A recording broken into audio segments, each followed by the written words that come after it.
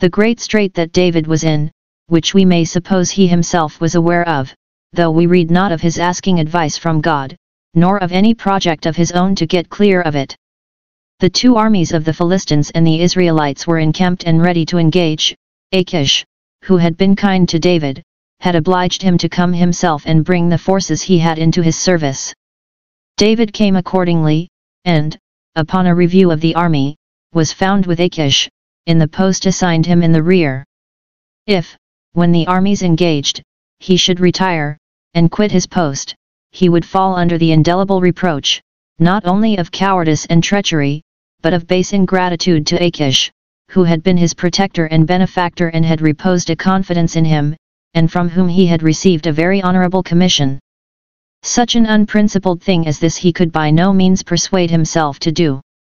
If he should, as was expected from him, fight for the Philistines against Israel, he would incur the imputation of being an enemy to the Israel of God and a traitor to his country, would make his own people hate him, and unanimously oppose his coming to the crown, as unworthy the name of an Israelite, much more the honor and trust of a king of Israel, when he had fought against them under the banner of the uncircumcised. If Saul should be killed, as it proved he was, in this engagement, the fault would be laid at David's door, as if he had killed him. So that on each side there seemed to be both sin and scandal.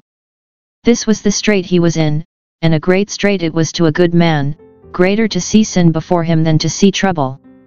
Into this strait he brought himself by his own unadvisedness, in quitting the land of Judah, and going among the uncircumcised. It is strange if those that associate themselves with wicked people, and grow intimate with them, come off without guilt or grief or both. What he himself proposed to do does not appear. Perhaps he designed to act only as keeper to the king's head, the post assigned him, and not to do anything offensively against Israel. But it would have been very hard to come so near the brink of sin and not to fall in. Therefore, though God might justly have left him in this difficulty, to chastise him for his folly, yet, because his heart was upright with him, he would not suffer him to be tempted above what he was able, but with the temptation made a way for him to escape. A door opened for his deliverance out of this strait. God inclined the hearts of the princes of the Philistines to oppose his being employed in the battle, and to insist upon his being dismissed. Thus their enmity befriended him, when no friend he had was capable of doing him such a kindness. It was a proper question which they asked, upon the mustering of the forces, "What do these Hebrews here?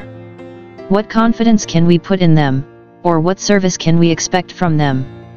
A Hebrew is out of his place, and, if he has the spirit of a Hebrew, is out of his element, when he is in the camp of the Philistines, and deserves to be made uneasy there." David used to hate the congregation of evildoers, however he came now to be among them. It was an honorable testimony which Achish, on this occasion, gave to David.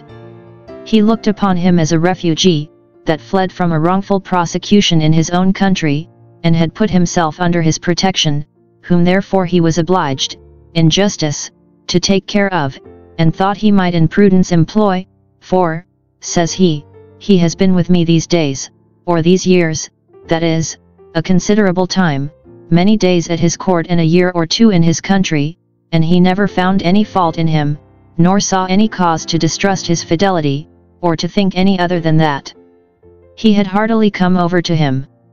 By this it appears that David had conducted himself with a great deal of caution, and had prudently concealed the affection he still retained for his own people. We have need to walk in wisdom towards those that are without, to keep our mouth when the wicked is before us, and to be upon the reserve. Yet the princes are peremptory in it, that he must be sent home, and they give good reasons for their insisting on it. Because he had been an old enemy to the Philistines, witness what was sung in honor of his triumphs over them, Saul slew his thousands, and David his 10,000s. It will be a reproach to us to harbor and trust so noted a destroyer of our people, nor can it be thought that he will now act heartily against Saul, who then acted so vigorously with him and for him. Who would be fond of popular praise or applause when, even that may, another time, be turned against a man to his reproach?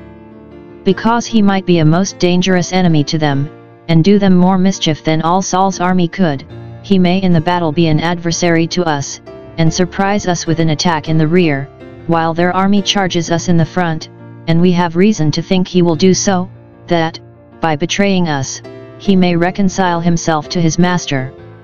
Who can trust a man who, besides his affection to his country, will think it his interest to be false to us? It is dangerous to put confidence in a reconciled enemy.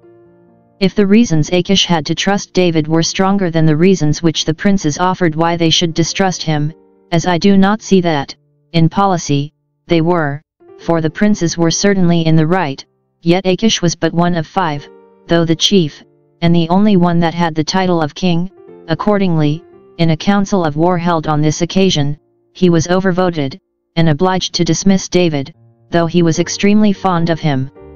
Kings cannot always do as they would, nor have such as they would about them.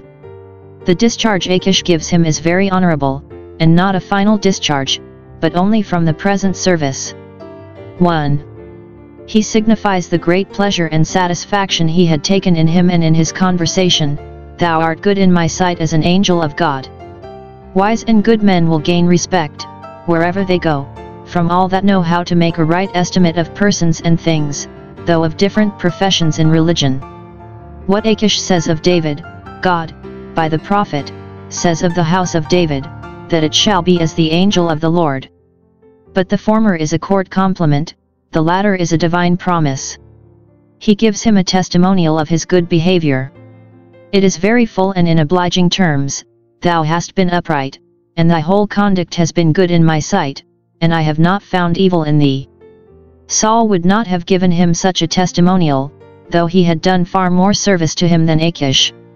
God's people should behave themselves always so inoffensively as if possible to get the good word of all they have dealings with, and it is a debt we owe to those who have acquitted themselves well to give them the praise of it. He lays all the blame of his dismission upon the princes, who would by no means suffer him to continue in the camp. The king loves thee entirely, and would venture his life in thy hand, but the lords favor thee not, and we must not disoblige them, nor can we oppose them, therefore return and go in peace. He had better part with his favorite than occasion a disgust among his generals and a mutiny in his army. Achish intimates a reason why they were uneasy. It was not so much for David's own sake as for the sake of his soldiers that attended him, whom he calls his master's servants, namely, Saul's. They could trust him, but not them. He orders him to be gone early, as soon as it was light, to prevent their further resentments, and the jealousies they would have been apt to conceive if he had lingered.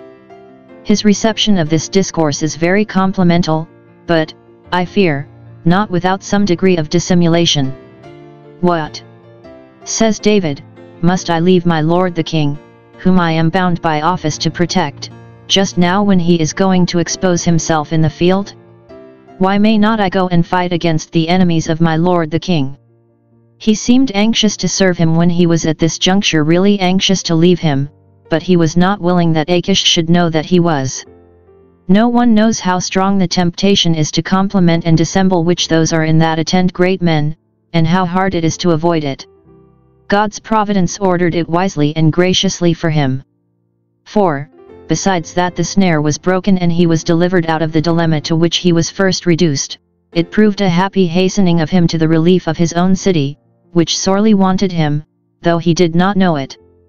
Thus the disgrace which the lords of the Philistines put upon him prove, in more ways than one, an advantage to him. The steps of a good man are ordered by the Lord, and he delighteth in his way.